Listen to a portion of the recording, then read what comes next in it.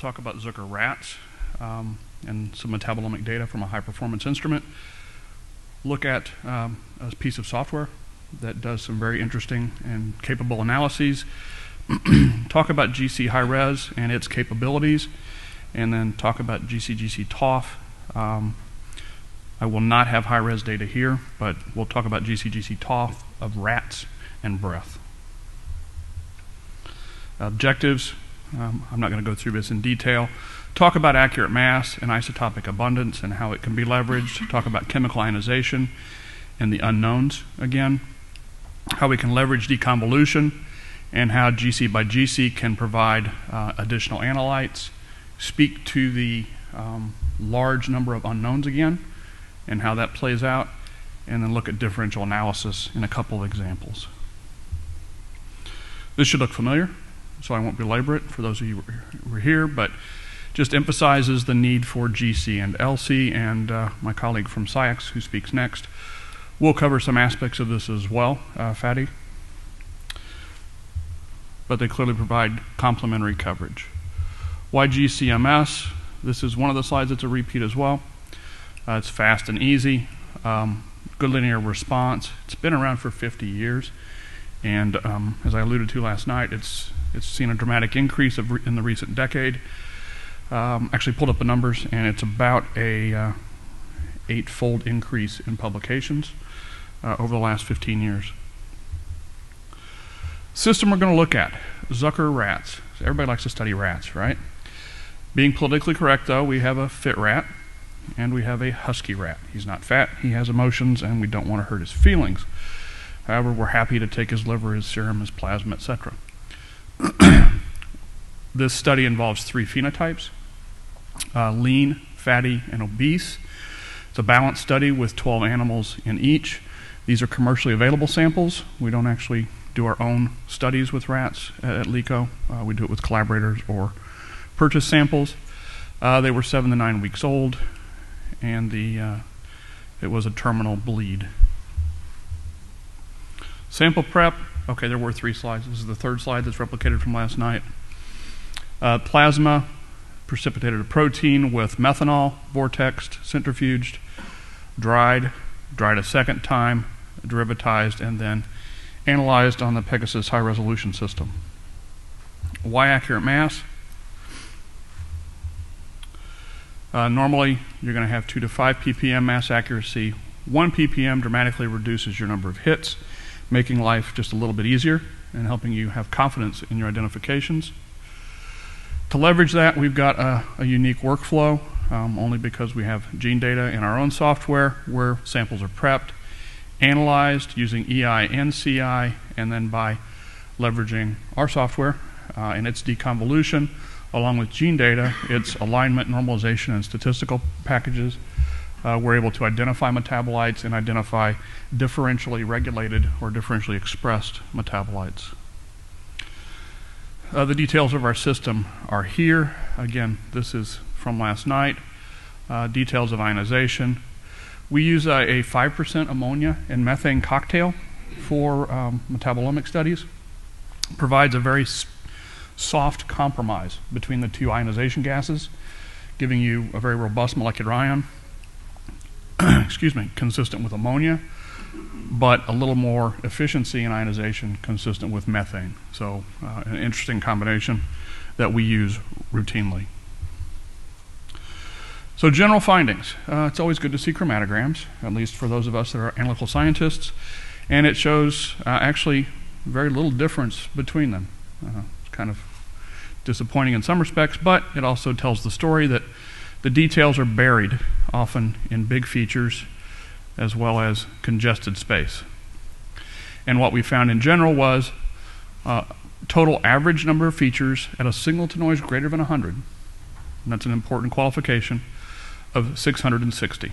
I call them features because, as Chris Peter alluded to, some of it's just rubbish and some of it's truly metabolites. If we qualify this further and look for ID matches, so things that are well qualified with a database, we averaged 274. And if we go a little different here and go for a weaker match, 600 out of 1,000. In a 2 ppm mass match for the molecular ion, we have 266 features, and this is out of 36 total samples. So it's some pretty good numbers to work with and some pretty high confidence for these last two in particular. Deconvolution proves very useful in a number of cases, and this is just one example where here we have 3 analytes that co-eluted or partially co-eluted and would normally be attributed to a single peak, but they're actually very important because methionine, not modulated in this particular case, 5-oxoproline or pyroglutamate is modulated, and methyl decanoate is an internal standard. So if this was identified as a single peak, you'd have problems. You'd have a modulated analyte that was hidden, and you'd have an internal standard that was hidden, both creating issues. EI, so to give you an idea of what the spectral capabilities are, this is 5-oxoproline, 0.77 ppm mass accuracy for this particular one, and then if you look deeper, library matches for, for decanoate, I believe, methyl ester, again, 1 ppm. We have a long laundry list, but here's representative, negative mass errors as well as positive. A little bit of bias in this case suggesting the calibration may have been off slightly, but in general an average of 0.9 parts per million. So very robust performance and consistent results. What do we do with this data? 36 samples, a few thousand total data points to look at.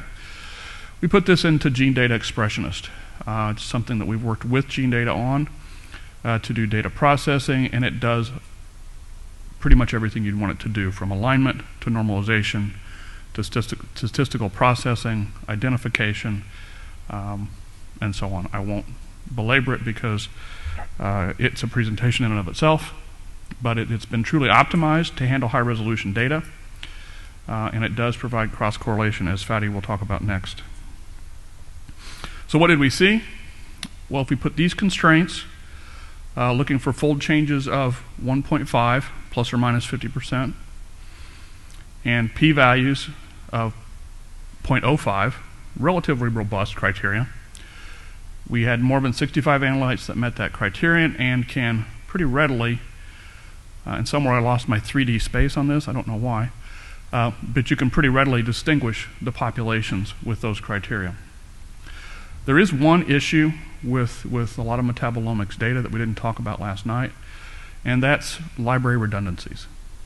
Okay? A lot of biological compounds go by 2, 5, 20 different names, and they're in the library that way. Makes triaging the data a little bit difficult and time-consuming, but we'll get there, right?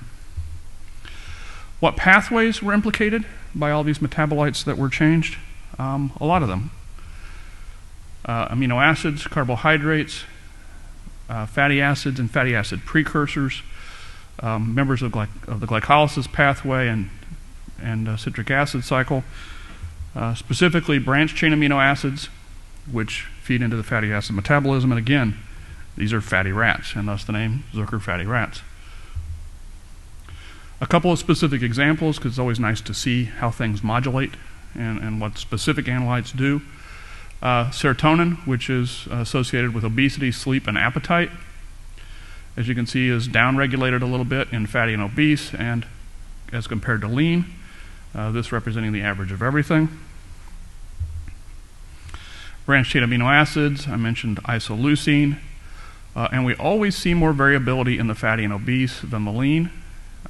Here it's shown as upregulated in fatty and obese, and I assume that's because of the control of metabolism and time points for those animals. And then finally, as an example, again, myoinositol, and this is the pathway it's involved in for inositol lipids.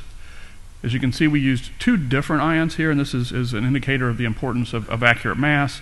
2 different ions to track myoinositol, 217.107 and 318, both selective, but as you can see, the error associated with the 318, much, much tighter.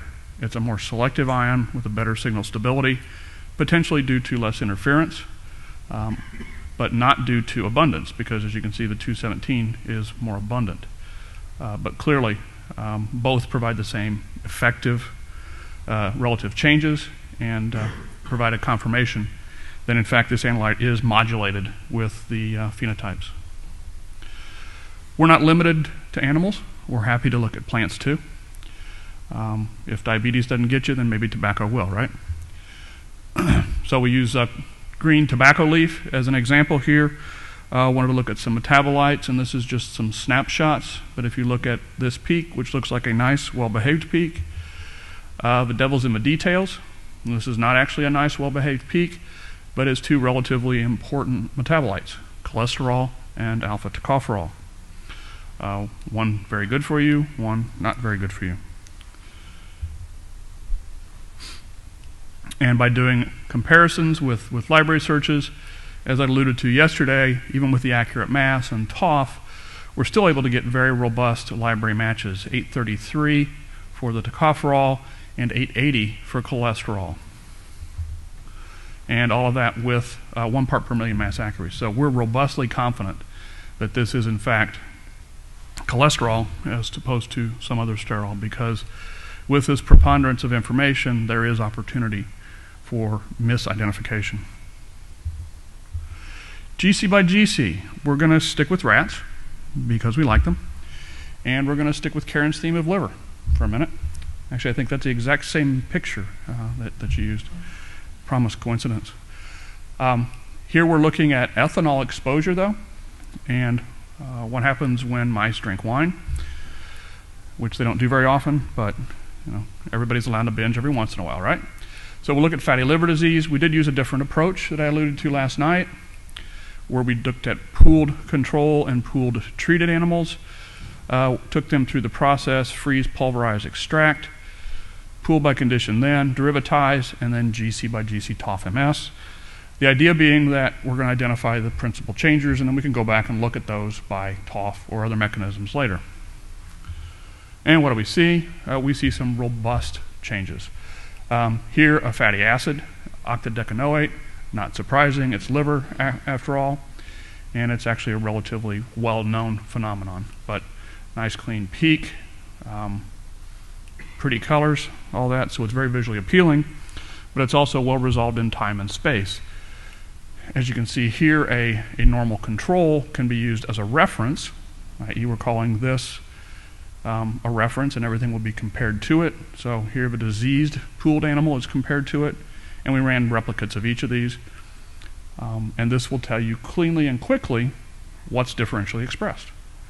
It's either present or absent here, up or down regulated to within a threshold, 10%, 15%, 50%. And it's indicated as out of tolerance or not within specifications. So what do we see? Here's some more additional examples. Proline, not too much difference. A dipeptide here, which was actually authenticated, very robustly differentiated. Linoleic acid, small differentiation, and tryptophan in this particular case, substantial difference. And we had more than 50 analytes up or down regulated that were identified by this reference protocol. The other thing, as I said, this leads to is this is a great discovery tool. Okay, a lot of space, a lot of ability to identify analytes, and what we did, and I won't share here, is we went on and looked at it by 1D TOF. This is also an opportunity to take a discovery tool and translate it to a GC triple quad for robust, larger studies for more quantitative, higher precision analysis. Oh, forgot to recognize, this study was supported by Dr. Zhang Zhang at Louisville, a great collaborator, really sharp guy. Wish I was that sharp. Final example that I'll use is breath analysis. Okay, it's a interesting trend in analysis. There's a lot of people that are pursuing what's called the volatome. Those volatile analytes or volatile metabolites that are expressed when you exhale. You take what they look for is you take a deep breath, exhale, and when you feel like you can't exhale anymore, keep going. And that's what this tube is all about. It's got a little cartridge in it, a thermal desorption cartridge, and they collect two things. They use a pump to pull air through to collect ambient, and then you provide your actual breath sample. And then we analyze.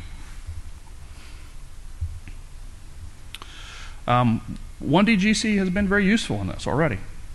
Okay, it's very successful in lung and breast cancer, heart transplants, and some others, which have shown proof of principle and some biomarkers or putative biomarkers for these diseases. And this is a very typical chromatogram, very representative, nice, clean peaks. But 2D GC provides you with so much more information. This is the same breath sample, not the same sample, same subject, presented in 2D. And as you can see, this would be the 1D presentation, looking back. And then you have all of this space that's now filled with analytes and metabolites. And then if you use the two samples that are provided, you do a differential analysis. What did they actually expel? And that's the differential here. Again, it kind of alludes back to Chris Beecher's comment that there's a lot of junk. Well, we can actually subtract some of the junk out if we do the right experiment. So what happens? Well, there's some limitations of 1D GC, and these are 200 volatiles. That's an okay number. But this is 200 volatiles at a signal-to-noise of 10. Pretty risky. Coelution or poor matching. There were a lot of analytes that were not identified. And ID is not consistent because, in part, due to this. If you switch to GC by GC, different story. You now have 2,000 volatiles. Again, it's a risky position because this is a signal-to-noise of 10. These collaborators at Mensana, they understand their risks. That's okay, it's a choice, right? Some people like to be conservative and go 100 to 1 signal to noise, 10 to 1 signal to noise. It's all what you're willing to deal with, the amount of data and the risk. In GC by GC, the coelution is minimal, and marker ID, identification by database comparison, is very robust and consistent. So to wrap up, metabolomic studies with GC-GC provides capabilities to define modulated metabolites. Okay? High resolution MS provides the ability to identify unknowns and confidently identify knowns through both accurate mass. I didn't talk specifically about isotopic abundance today. I addressed it a little bit yesterday. Chemical ionization enables molecular ion identification and clearer identification of your unknowns and confirmation of metabolites. And it provides a linear sensitivity needed for metabolomic analysis. Deconvolution is a highly enabling tool. It lets you see metabolites that may be coeluting or that may be partially coeluting and confidently detect them and identify them in a quantitative fashion.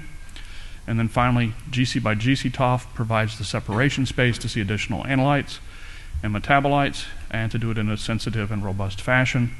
And if you put this together with a software package like GeneData that does a lot of the alignment, quantitative and statistical processing, it's a very powerful tool, we think, that can be applied to a lot of problems. Got to acknowledge the people who did the work, all this wonderful group, our global applications team, and then GeneData and SciEx for their collaborative efforts, as well as Dr. Zhang and Mensana. And I thank you all for your attention.